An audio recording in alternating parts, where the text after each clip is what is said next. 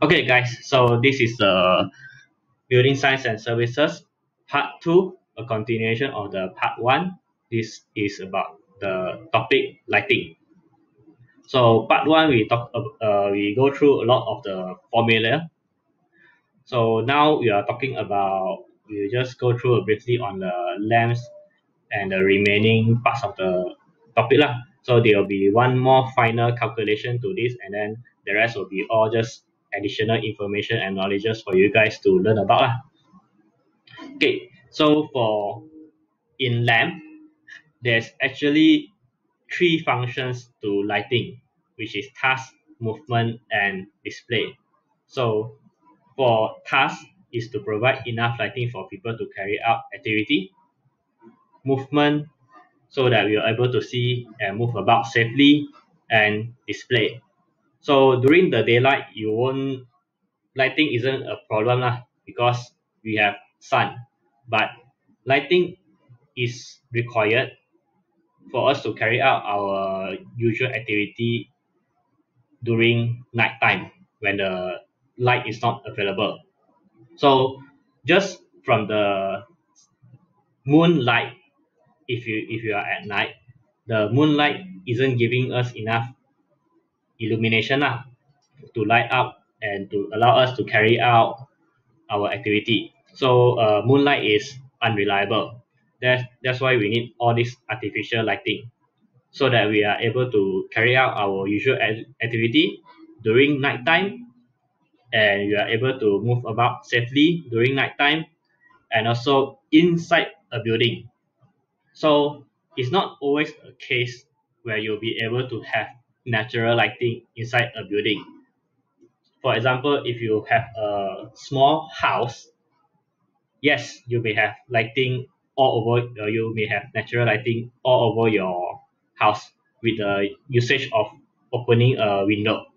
But let's say, for example, you are in an airport. So I hope all you guys been to an airport. You know that airport is a very, very big building. So it's able to cover a very, very big area. If you were to take notice of your surrounding, it's not always that you will find that you have like natural lighting available to you. Let's say for the washroom, because you want privacy inside a washroom, you don't want anyone to pick at you. So that's where all this lighting is required, or maybe a storeroom, for example. So if you are in an enclosed room where natural lighting is not possible, you need artificial lighting. So if you don't have this artificial lighting, you won't be able to carry out any activity in the room lah. So for example, washroom, so you don't want to dirty yourself lah. That's to say, and you don't want to just bump into any washroom equipment installed inside. Okay, so this is the three idea of why you require lighting. So just a bit of information on what the product of lighting. So other source of lighting comes from fire, candle, oil, or kerosene. So all this deals with flames. So this is our older source of lighting. So now modern source, there's two types, which is discussed here. So in these notes, the LED will not be discussed. So you have to go and find out and fill out for your assignment lah, if your building are using LED. So modern source, there's the incandescent lamp, tungsten filament lamp, and fluorescent lamp or discharge lamp. So the first one is this lamp. So they are produced by heating substance to a temperature at which they glow and are luminous. So if you see the picture here, this is like the light bulb lah. So how this works by providing you artificial lighting is electric current is passed through this light bulb. So once electric current is passed through this light bulb, if you see here, let me do a quick expansion of this photo. So if you can see here, there's actually a thin wire. So when electricity is passed through this light bulb, and this metal thing will heat up and it will illuminate the area. So this is how this type of light bulb give you light. It's through electricity, like powering up this device and making this very very hot, and then this will in turn generate heat and also lighting.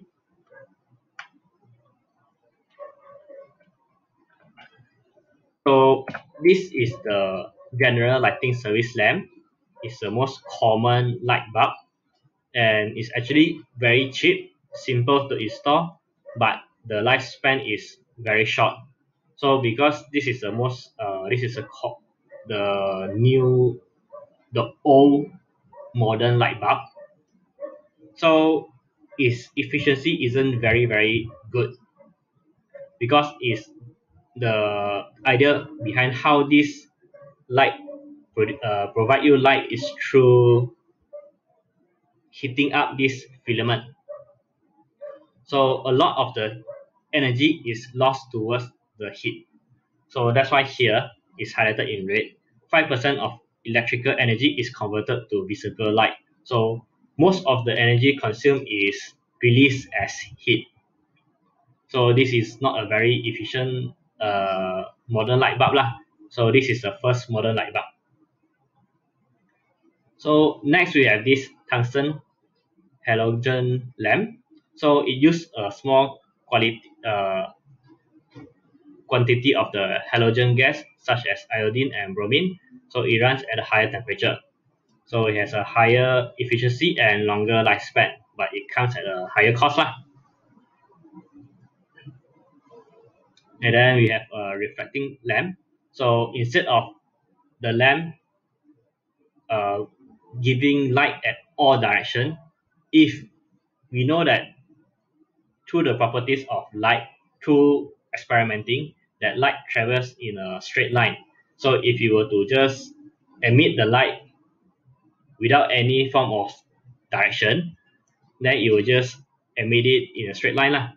But if you were to put a shield towards it, like in this case a spot lamp or this sealed beam lamp, where there's a path in which there's a shape that cover the light, this means that you're able to direct the lamp in one direction. So the light will still reflect in all direction, but you have a more intense lighting, because instead of the light going to all direction, you have the reflecting component hitting this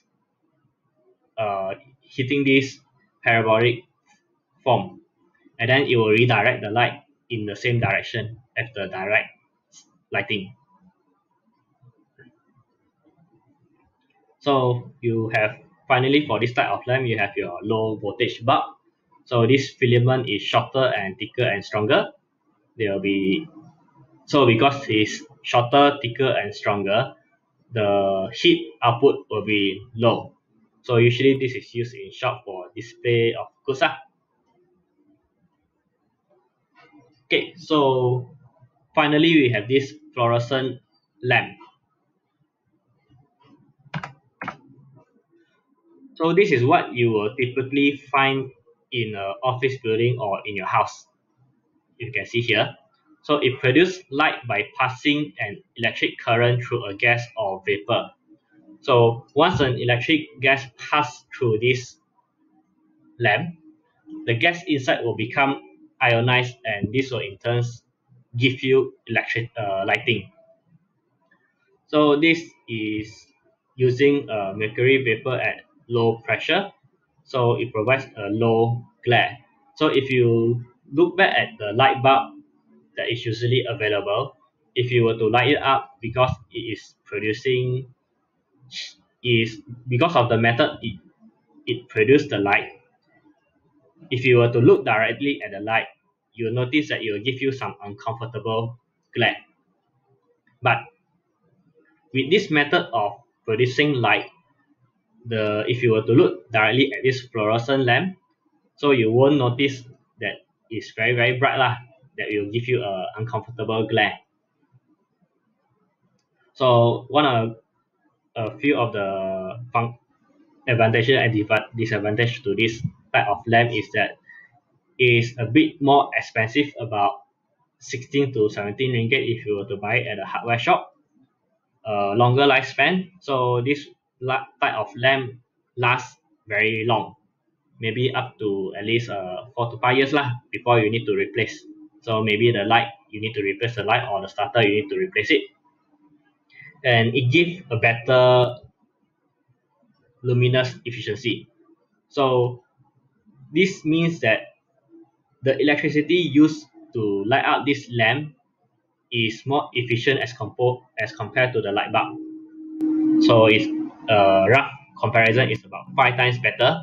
Instead of wasting all the heat energy in lighting the light, you are ionizing the gas vapor. So this is providing a better efficiency in terms of changing electrical energy into light energy, because not a lot of heat is wasted or generated. So this is a compact fluorescent lamp. It's still the same thing. So the table below shows a compact fluorescent lamp that deliver the same amount as a tungsten filament light bulb, but only use 1/5 the amount of electrical energy or money. Okay, so this is two types of lamp available lah. So, but now since as we go on in life, there will be newer and newer technology such as the LED light lah. But this is the first two modern lighting available to all of us, with the first being the light bulb, and the others being what we use when we don't have light bulb lah. What we use when we don't have the electricity energy sources. So we use fire.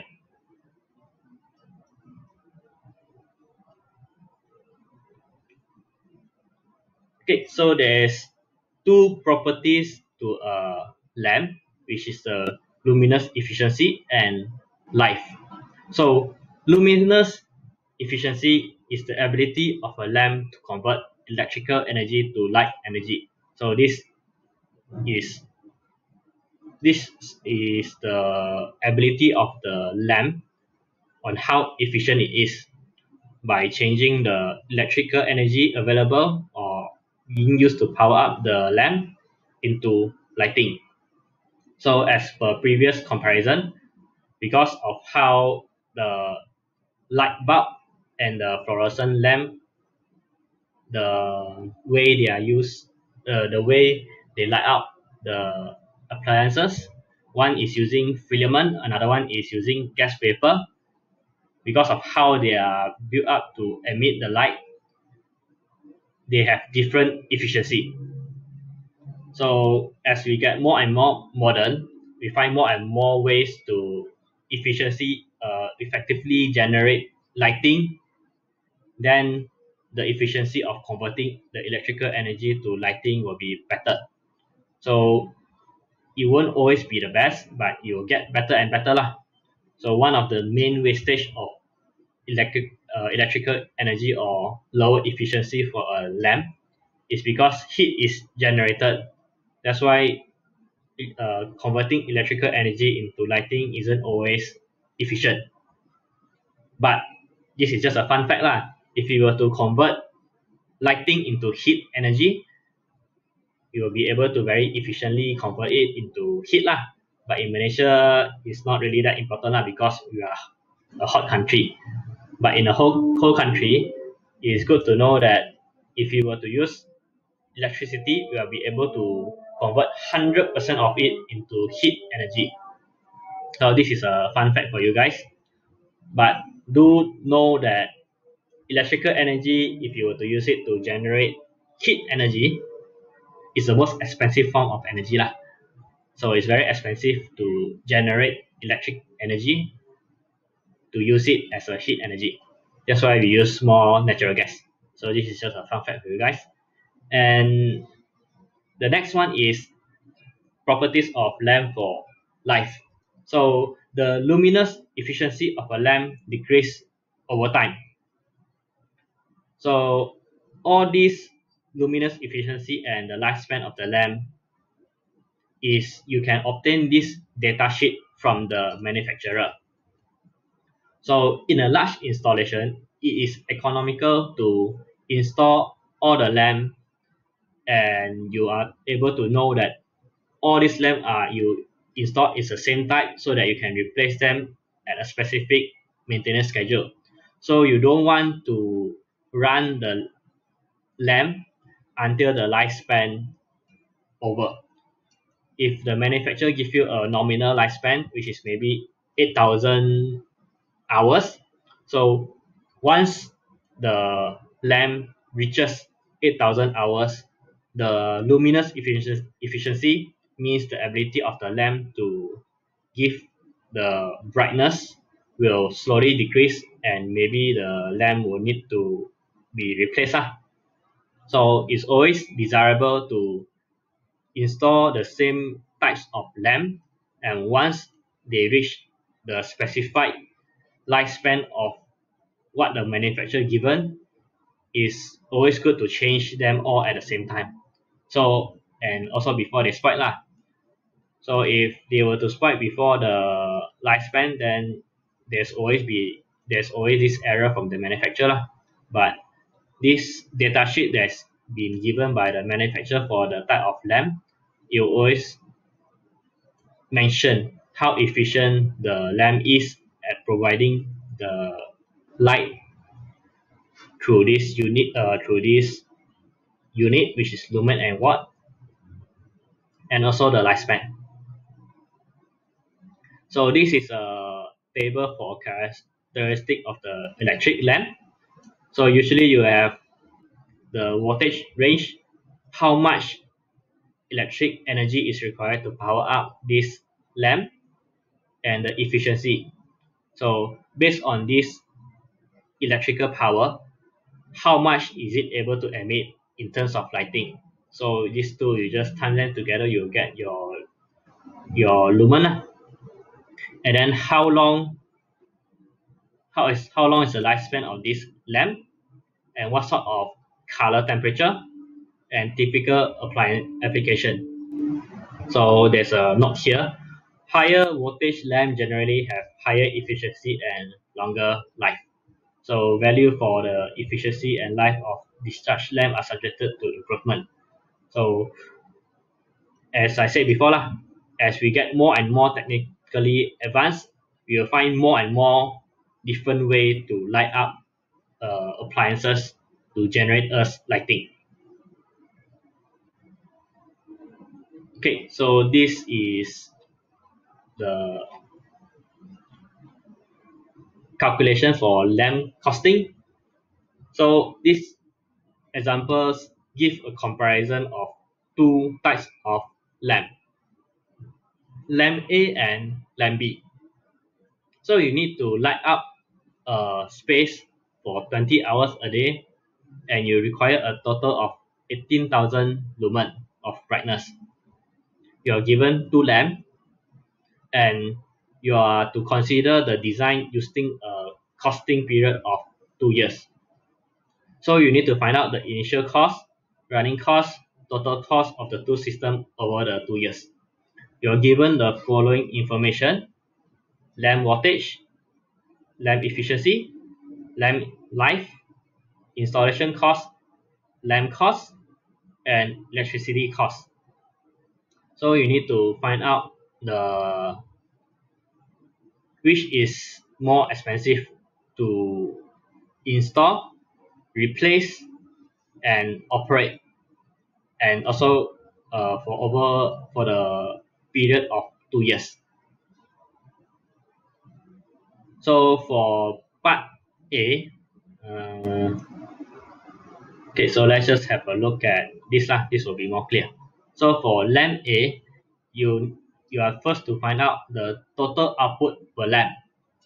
So each lamp how much brightness is able to emit, you need to multiply this lamp voltage, which is 100 watt, with lamp efficiency, which is 12 lumen per watt. So by multiplying this, you'll be able to remove the watt and you'll be able to get the lumen, which is here. So 100 multiplied by 12, you get one lamp A, which is the tungsten filament, is able to provide 1200 lumens. So you do the same for B lah. So A is able to provide this, B is able to provide this. And then you need to find out what is the number of lamp required. So based on the question, it says that this space needs a total of 18,000 lumen. So you just use 18,000 divided by lamp A, the brightness, 1,000 lumen. So for this case, you need 15 lamps. So you do the same for lamp B, you get 5. So based on this, you know that your installation cost and your part and labor is 2 ringgit and 70 cents. So you need to multiply it by 15 times. So in total, you get 40 ringgit and 50 cents. So you will do the same for this lah. So let's look back here. So installation cost, the appliances, and then the part and labor. So this is, you need to do the fitting for the lamp. So different type of lamp type, they will have different type of fitting. So hence the cost difference lah. And then this is the lamp cost, which is 70 cents. So you need to buy the lamp and also install the lamp up. So this costs 70 each. So you have the installation cost, which is 30 ringgit, part and labor. So you need to buy it and install it, 10 ringgit and 50 cents. And in total, you get 40 ringgit and 50 cents. So you do the same for part B lah. Okay, so you need to find out the replacement cost, which is the second part, because you are given a period of 2 years. So the question tells you that you have 20, the area need to be light up for 20 hours a day. So lamp cannot really run so long. There's always a lifespan to it. If you were to run it that long, then the efficiency will decrease, or maybe it will just die off lah. So it needs to be replaced. So you have your total hour, which is the replacement cost. You need to find out how long is it over the course of 2 years. So you use 2 years multiplied by 365 days a year and multiply by 20 hours. So you obtain 14,600 hours. So times each lamp is replaced, you have your hours, and then you divide by your lifespan. So you get about 14.6. You have to round it up, which is 15. And then you'll be able to find out your replacement cost since you already calculated it previously here, which is part and labor. So you have to minus out the one of it, because this is the total time. So you minus out one of it, 14 multiplied by 70 cents, with a total replacement of all your lighting for the area, you come out with about 147 ringgit. So you do the same for lamp B lah. And then finally you have your electricity cost. So you have to have 100 divided by 1000 to convert it into kilowatts, and then you have to multiply it by the hours. So you'll get 1460 kilowatts per hour. So you just minus your electricity cost, which is 0.08 per kilowatts hour. So that's why you need to divide by 1000 here to convert it into kilowatts hour. I think I remove this better.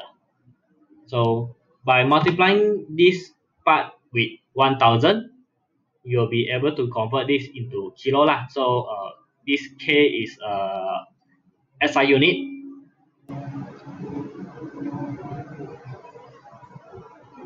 and then with that you'll be able to find out the energy cost for your lamp, which is 1752. So you do it the same for lamp B, you'll find that because this uses less lighting, therefore the cost is also low, and also the wattage. Okay, so if you were to add all the costs together, you'll find that total cost of running over 2 years for lamp A is 1939, and for lamp B is only 430. So based on this, it's only asking you to compare. If you just end it here, then it's enough for this question lah. But if the question is asking you to give some comment, then you need to, or recommendation, or which to choose, then you need to, at the end of here, just write a quick comment. You recommend to choose lamp B because it's cheaper to install, it's cheaper over the 2 years cost, although it's more expensive to install at first. So you just give this sort of comment and you'll be given full mark lah. So please read the question carefully, what sort of requirement or what sort of answer is expecting you to give. So not just to blindly follow the example here lah. So this example here, although it's already given to you all the answer, please do practice your tutorial. And when it comes to your test and also your final e-assessment, so do read the question carefully and answer it to the full lah. So it's not only up to what is shown in the example. You also need to read the question and understand the question. In this case, it's not asking you to recommend which to use and comment on the lamp A and B. But if the question were to ask you to comment on lamp A and B, then this is not the end of the answer lah. When you tally out your total cost over 2 years. So you just need to write out recommendation to choose lamp B due to the low cost over 2 years. Okay, so this is how you do for the lamp costing lah. Okay, so next is the luminaries. So lighting, as I previously stated in the types of lighting available, like the light bulb or the fluorescent lamp, they come in many ways. So either it's a directional lighting, which is a direct light. So 100% of it is directed, or it's a mixed light, either 70% directed, 30% directed, or 50-50, 30-70, or all is indirect light. So there are a lot of ways lighting can be done. So the most normal way or the most cost efficient way is to direct all the lighting lah. But as we get more and more modern and we want to have things that look nice, we want to make use of this indirect light. So in a lot of modern area, something like interior design, you'll find that you will not be able to see lighting. You will not be able to see the lighting application. So, but you still feel that the area is bright and there's lighting there. So this is all dealing with indirect light. Let's see. Let me show.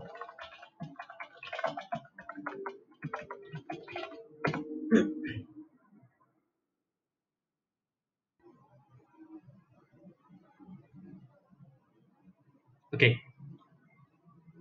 So this is a good example.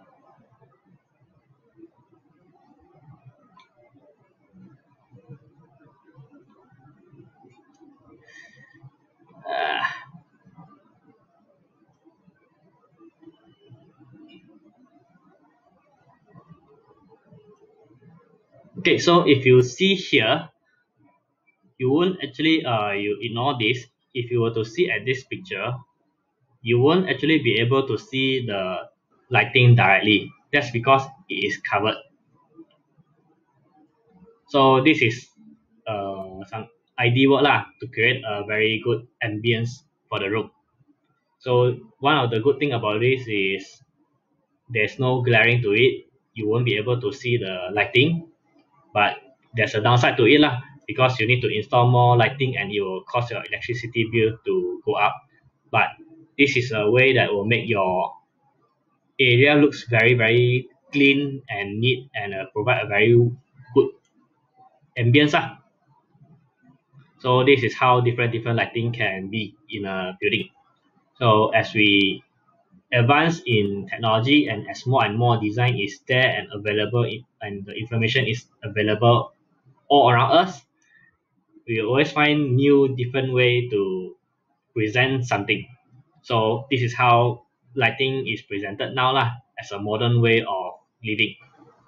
So this, let me see if I can do a quick drawing.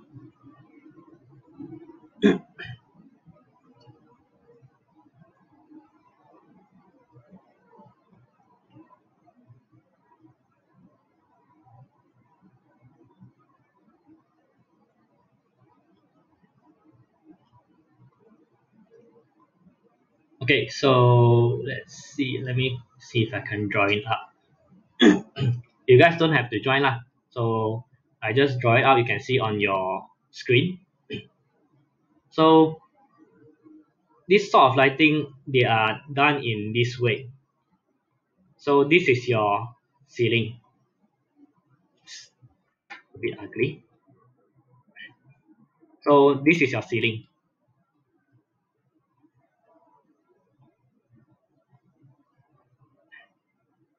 So you're here lah. So this is your ceiling. You're here. The lighting installation you see is something like this. So the light is actually installed here.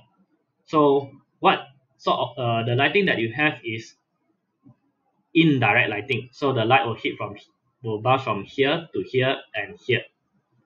So this is how it lights up your area lah. So this is how usually the lighting is done. Just to give you an idea about it lah, for modern lighting design.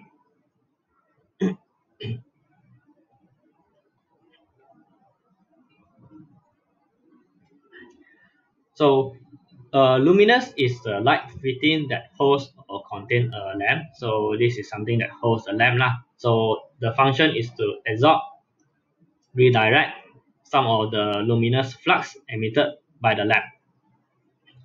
So you'll be able to position the lamp away from the ceiling, and you also be able to direct the lamp, the direction of your lighting.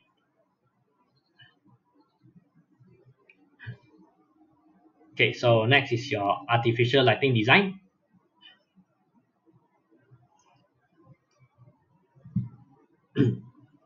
Because we cannot always depend on natural sunlight, so that's why we need artificial lighting design. Natural sunlight by itself is actually very bright. So in Malaysia, if you have natural sunlight, means you have a window in your room. So if you by just opening the window, you have all the brightness required to do your task. But because we are living in a modern world, so we need a very reliable source of lighting. So that's why it comes to this sort of study. We have an artificial lighting design study. So we have this illuminance level. So what we do, for any particular task we do, we need a sort of level of illuminance. So for example, if you just need to have a clear path to see, you don't need a very high level of illuminance such as the passageway, stair, entrance, and foyer. So we just need minimum level of brightness. So the illuminance needed for a particular task depends on three functions. So the visual difficulty of the task means, is it something that we need to be very precise about? The average standard of eyesight expected, do we need to see it very very far, or we need to see it very clear? And the type of performance expected. So are we required to read and work on it on this area? So based on this needs, the level of luminance or the brightness required on a surface or in the area will be higher. So if you were to look at it at this table here, for public spaces, we only need 100 to 200 illuminance.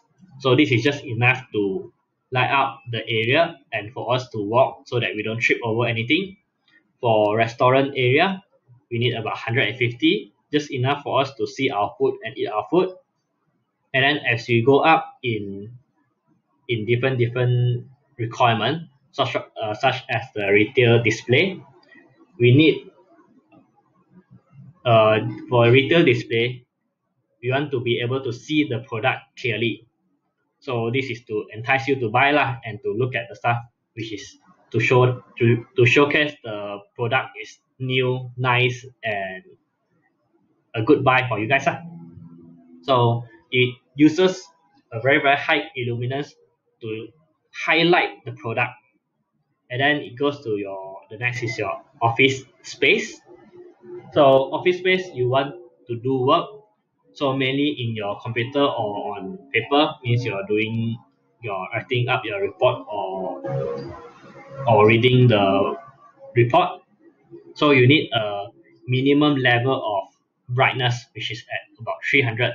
So if your brightness is not enough, you'll find it very difficult to read all those fine print or words in a piece of paper. So as a standard minimum requirement, if you were to be at a classroom or a library, we want to have at least 300 to 400 lah, level of illuminance for us to be very comfortable doing the fine task. And finally, at our home, we just need about 150 to 300 lah, depending on the type of task you want to do. So generally, about 300 is good enough lah. Okay, so this is the final view formula. This is a lumen method, which is to find out how many number of lamp fitting is required. So based on the illuminance required and the area and the initial luminous flux output of each lamp, and also the utilization factor LLF. So this, by knowing all of this, if you were to multiply it, you'll be able to find out the number of lamp fitting required.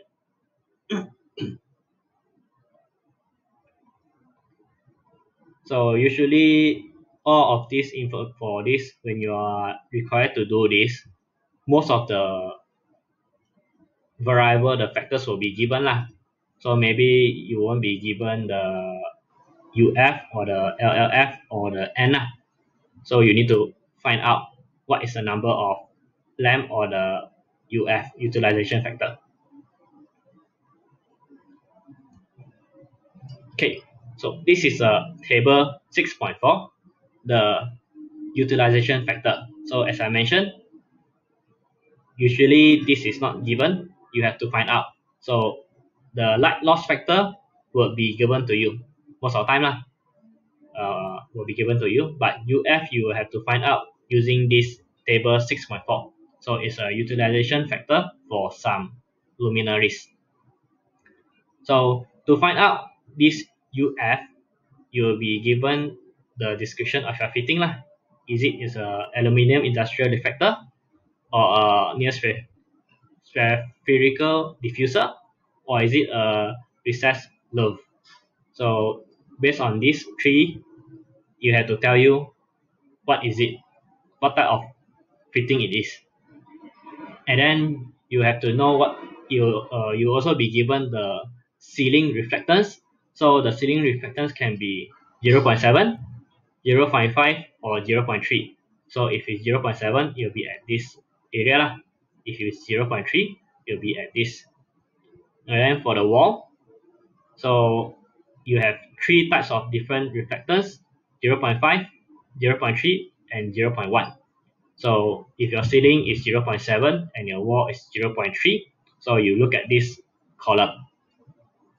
And then based on your type of fitting, if it's this fitting, you look at this column, this area. This column. And then you have to find out your room index. So your room index, you have to use this formula lah. Okay, so this is a table 6.3 is a illuminance, standard service illuminance. So this is just for your additional info. If you may use this for your assignment. But if you can find out a more suitable source, that will be better lah. It shows that you find there's a standard form of practice out there, the form where it gives you a very detailed form, standard service illuminance. So you can still use this, but if you were to find out online the standard form, it will be better lah.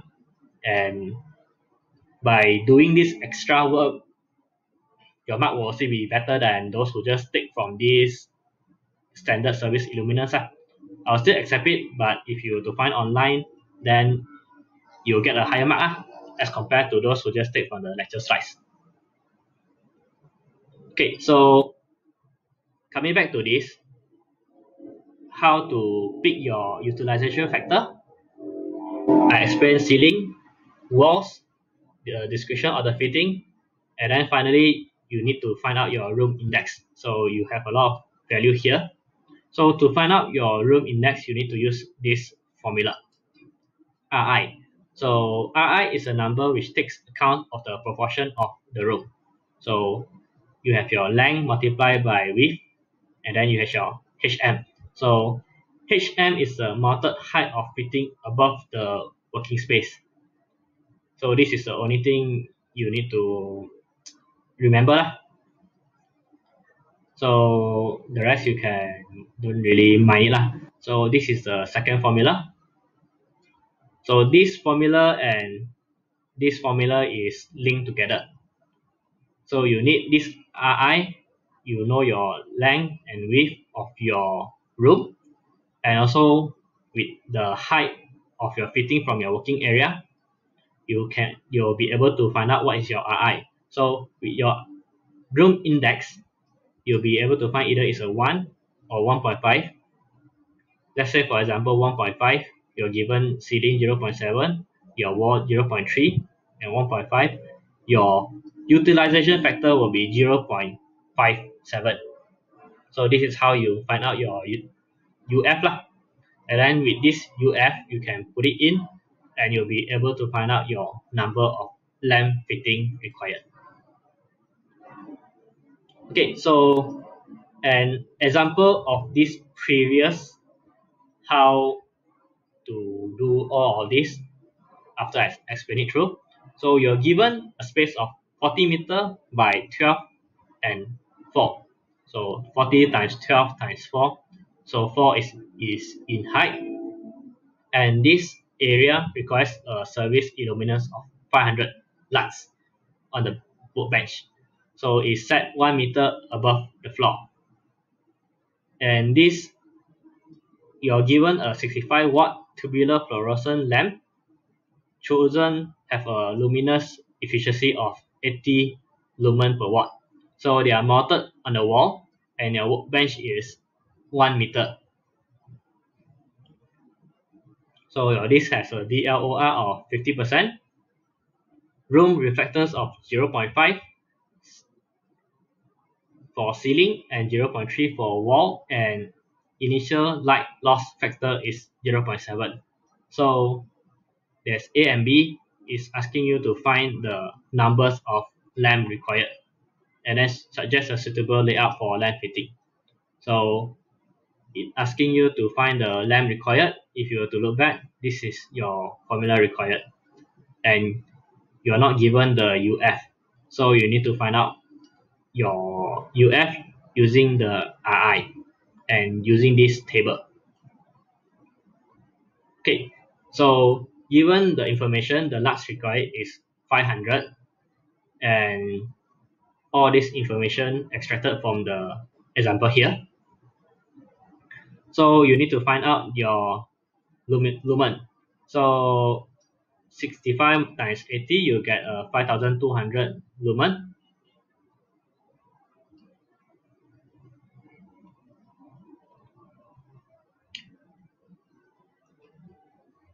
Am I?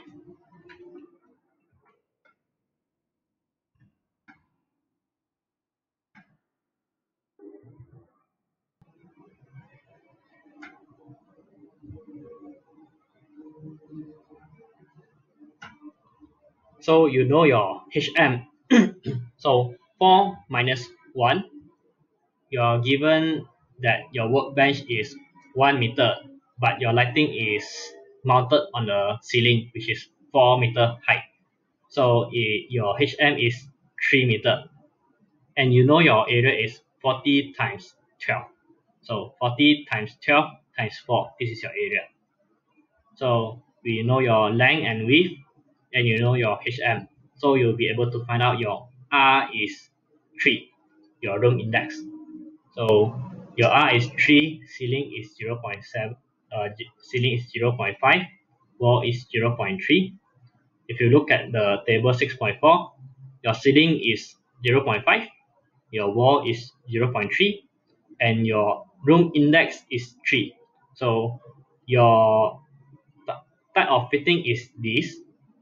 So if you were to just go it down here, you get 0.46. So this is how you get the utilization factor, 0.46. So you put all of this information into your formula to find out your n. You get 143.3. So this is the number of lamp, minimum number of lamp required. But since you cannot have 0.3 number of lamp, you have to round it up. So you round up to 144, and you get your minimum. You have your number of lamp required, which is this 144. So suggest that's how you do for part A lah. So for B, suggest a suitable layout for the lamp fitting. So check the spacing using the S max. So 1.5 times HM, you get 4.5. So suggest layout is satisfactory provided that distance between them is not greater than 4.5 meter. So this spacing is just multiply lah by this lah.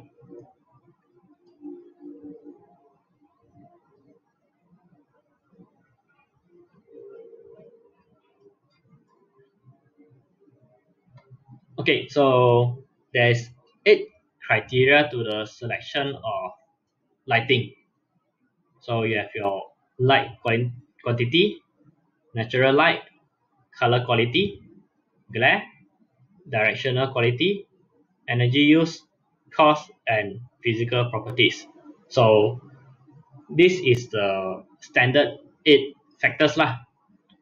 What sort of lighting design you required depending on what sort of area you want to light up. So depending on, is it a rental space, a rental display, which you want a high luminous, high brightness, or you want to light up a office area, or you want a modern looking living room, you have different type of factors to consider when you select your lighting system. So these are the 8 types, and you always want to have a low glare lah. So if you want to have zero glare, you'll be like what I just showed you just now lah, in a modern look, modern living area. So you won't have any direct lighting. All the lighting you have will be indirect lighting. And depending on the quality, you'll be able to set the ambience of the area. So more light color will certainly change the perspective of the environment. Okay, so next you have your natural light source, which is the sun. So it is always necessary to provide a room with natural daylight from the sun because it's always available. We should always make use of it since it's free. So a room can use both natural and artificial light. So natural light is easily emitted into the building by means of window or skylight. So the quantity of light is governed by the nature and brightness of the sky, size and shape and position of the window, reflection from surface inside the room, reflection and obstruction from object outside the room. So because sunlight by itself has a very high brightness, so it can be as high as 100,000 lux, you always need to find way to ensure that direct sunlight is avoided inside a building. Because if you were to look directly at the sun, it will give you a very blinding glare. So it will actually hurt your eye. So to prevent that for a building, we have a few ways to control. So one of the way to control is externally. We have a awning, window screen. Internally, we have blind and curtain. And finally, we have special glass tinting and low E glass. So tinting is the, if you notice, is for car lah. So you'll be able to view out, but sunlight will have a difficulty in penetrating through the glass to go into your house.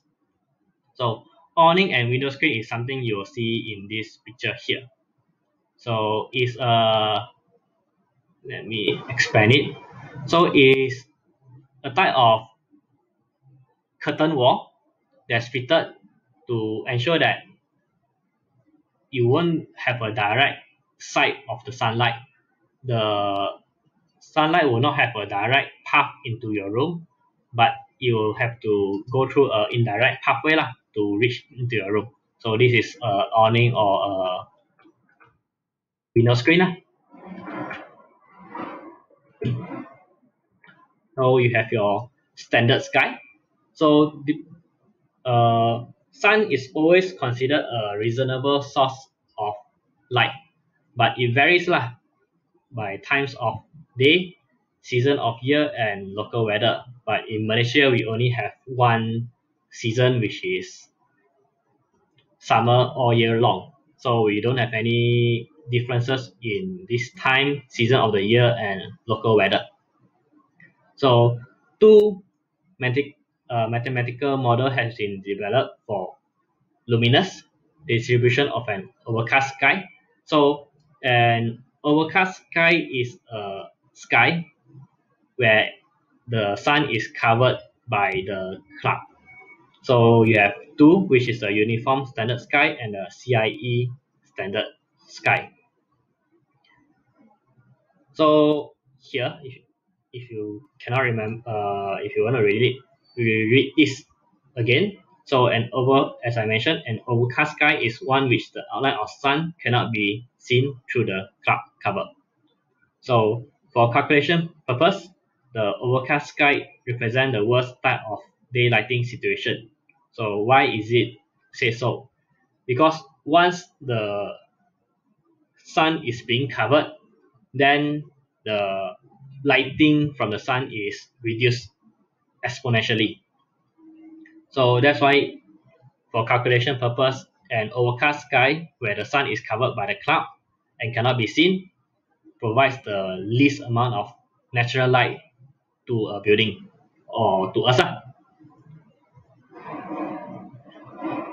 Oops. Okay, so a uniform standard sky is a overcast sky which is taken to have the same luminous in every direction of sky. So a constant of 5,000 is taken as one standard for daylight calculation. So it's assumed that the surface being light up by this sun is equal. So this is just a general information on the two types of mathematical model developed to find out the natural lighting calculation. So we have this daylight factor. So a daylight factor is the amount of daylight in a room that can be measured by comparing it to the daylight available outside the room. So this ratio or daylight factor remain constant because the two part of the ratio varies in the same manner as the sky change. So you are represented by this formula dF, which is the daylight factor. You have your EI divided by your EO. So illuminance at a reference point inside the room and illuminance at the point if the sky was obstructed. So with that, by dividing the illuminance at that point of the room and the natural light, you'll be able to find out what is the daylight factor. Multiply by 100%. So a standard example, a very simple example. So you're given a minimum daylight factor of 4% is required at a certain point inside a room. And then you have to calculate the natural illuminance that represent this, assuming that an unobstructed standard sky gives an illuminance of 5,000 lux. So you just put all of this information in and you'll be able to find out that your natural illuminance is 200 lux. So you just apply the formula only. So this is a table that shows that represents the recommendation daylight factor for various interior tasks. So as I mentioned, sunlight is free. Artificial light costs money and needs to be replaced.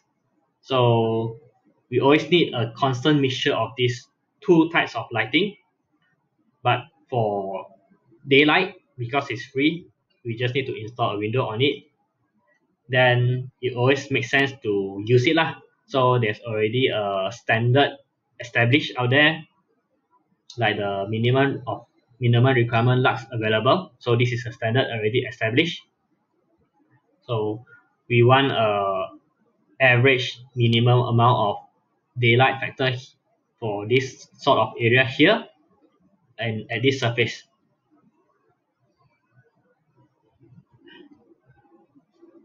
Okay, so finally we have the daylight reaching a particular point inside a room is actually made up of three principal components.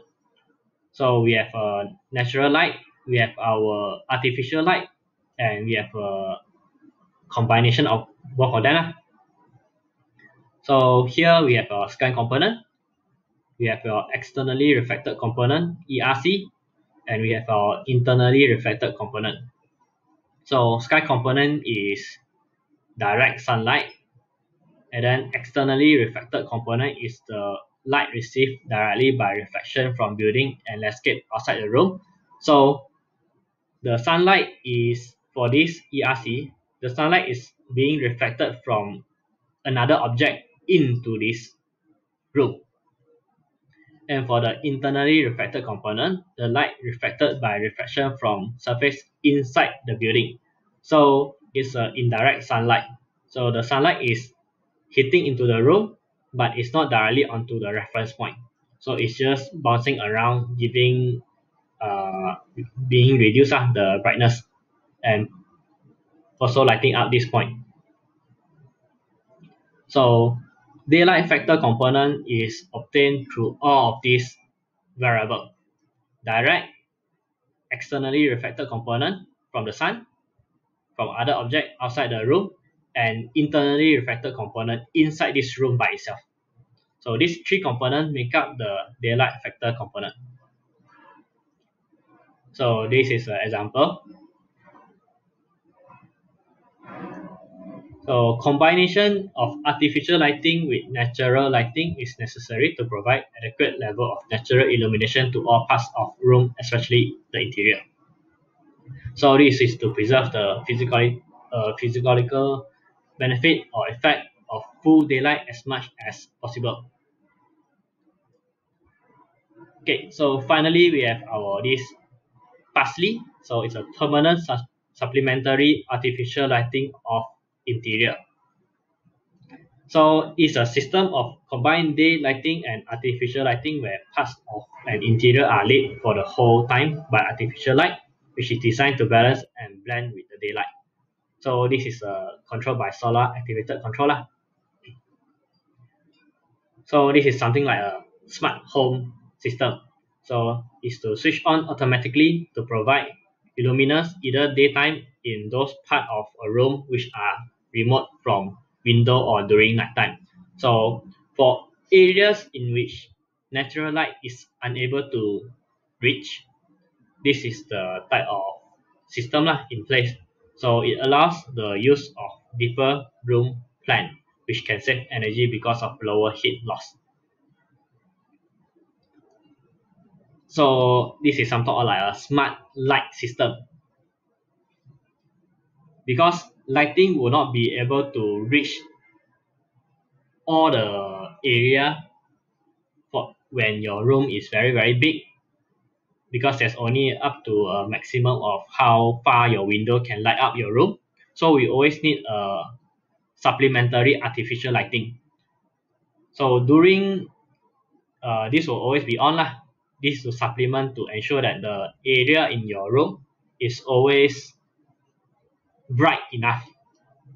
And when it's during the night time where natural lighting is not available, then you have your artificial lighting in which you can turn on.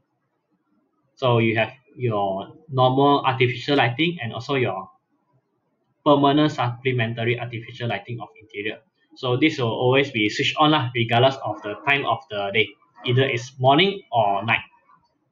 So if you can see here, there's a line here. So during daytime, illumination, although there's natural sunlight, is still not enough. So that's why you need this parsley. So with this supplementary, you have a good level of illumination to do your work inside this room. But if you don't have it, then at this part of the room you'll find that your sight is reduced due to the low brightness. So illumination due to this additional permanent supplementary light can be seen on this line. So do note that you remember on the previous lesson on the inverse law, which is this inverse square law of illuminance. So the further light goes, the less bright it is. So you won't be able to light up your whole room using just a single light bulb because the light energy loses its efficiency over area. So because of this law, we need to have sufficient lighting. We need to install this uh, supplementary permanent lighting here. So this is it about your lighting design. So with this slide and this understanding, I hope you guys will be able to do your assignment So lighting is a very interesting subject. Usually it's more towards architects who design the lighting. So architects will have to provide they are always the one who provide the design and with different type of lighting they'll be able to showcase different type of the building and provide different type of ambience to an area. So the how they install the lighting and what sort of design they do, it will affect the room a lot the ambience of the room. So that's about it for this lesson. So hope you guys understand.